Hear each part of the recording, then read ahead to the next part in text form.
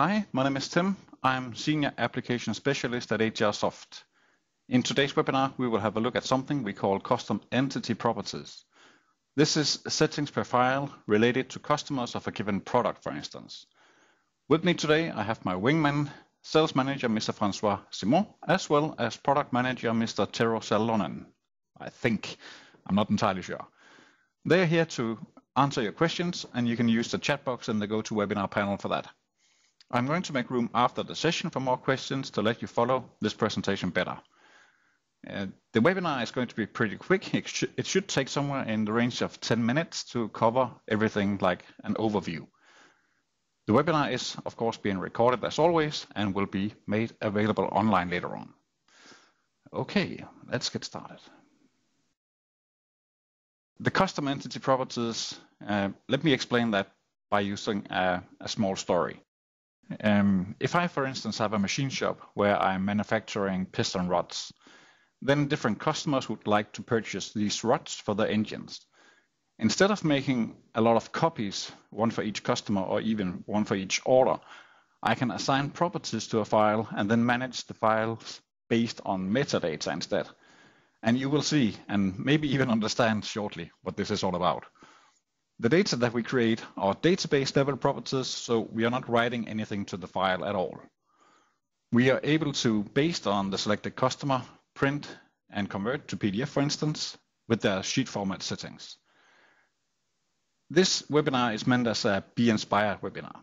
I am going to show you a bit of the settings as well, but if you want to learn a lot more about this, you can request the profile and we will happily share that with you. From my last webinar, I'm going to use this piston rod assembly, so I want to accredit Raj, who submitted this assembly to GrabCAD. So if you need anything, you should go there and find some cool products. But let's go to the live demo instead.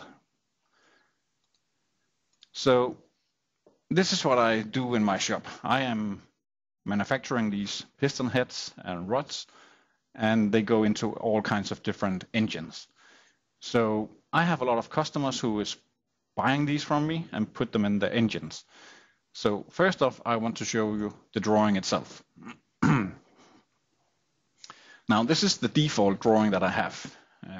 Basically, it just shows the assembly file, and I have some dummy text down here. And right now it's not being used on anything. It's not being assigned to any engine or cylinder or anything like that.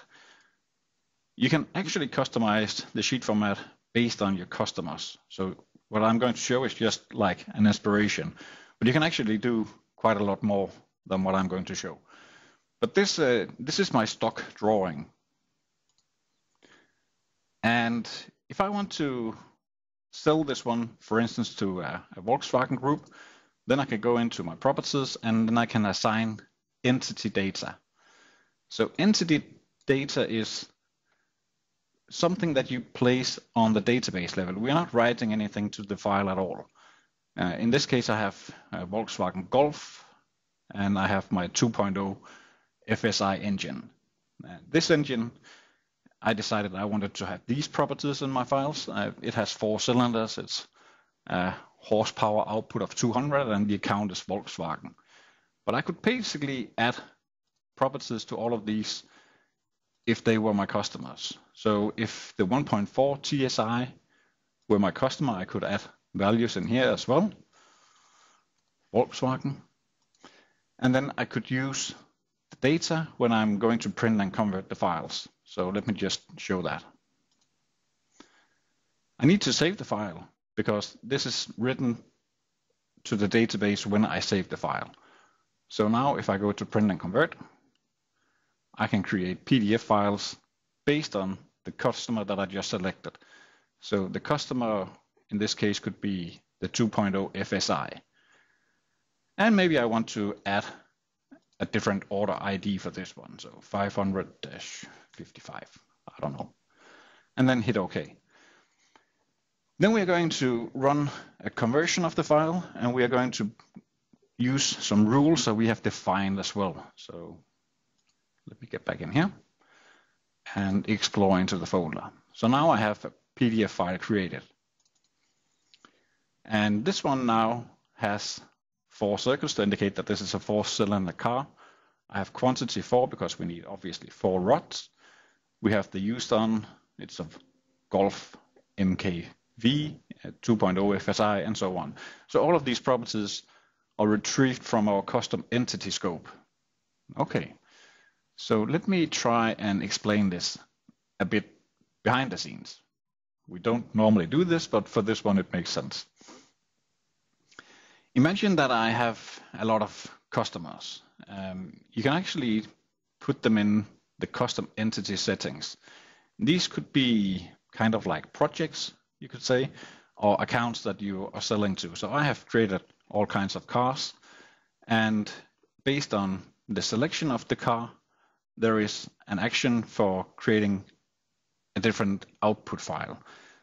So in this case, I took my stock drawing and I swapped the sheet format with the sheet format for this particular car. So how is that working? Well, the sheet format action, if I want to sell for Lamborghini, then I could create a new one and call that 12-cylinder. The 12-cylinder then needs to have a rule because I want to change the sheet format. When I have my piston drawing, then if I select this one, I want to output with the 12-cylinder piston drawing sheet format instead. So for my custom entity, now I can go to the Lamborghini and select this guy and say, well, for this one, I want to use the 12-cylinder sheet format action. Then if I go in my properties and then assign some properties to the customer entity, then I can do like so and say, well, this is a 12-cylinder. It has a horsepower output of 700 and it's actually Audi AG. The account is Audi AG. Hit save for that one. And now I'm actually able to output using that sheet format file for this account. So if I go into print and convert again, I can now select to use the LP700, maybe give it an order ID. And if you look in the additional options, you can see that the sheet format action is automatically set based on the entity option. So now we are going to convert into the 12-cylinder sheet format. So hit OK to that.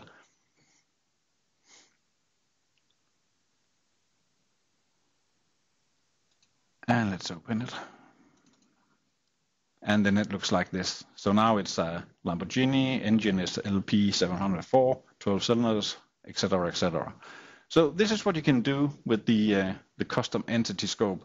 It makes it a lot more easy for you to manage customer files. For instance, if you are selling some kind of shared product, then you can basically utilize automation for making good printouts for that account. So that is basically it.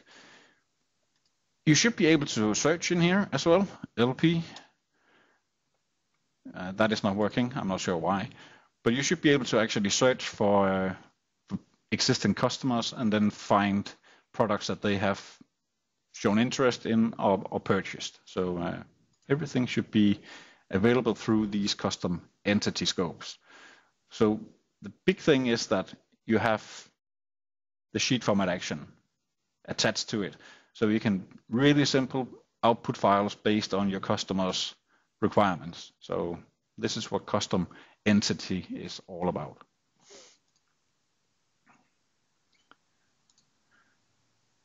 Okay, well, basically this is all I had to show today. Our next 2 webinars will be how to define and use translation options. This will take place on November 9th and December 7th at the same time as today. We are open for questions when the recording is stopped, but first I want to thank you all for attending this webinar, and I hope to see all of you for the next one. Thank you and have a nice day. We are in the life-saving business. We kill your routines before they kill you.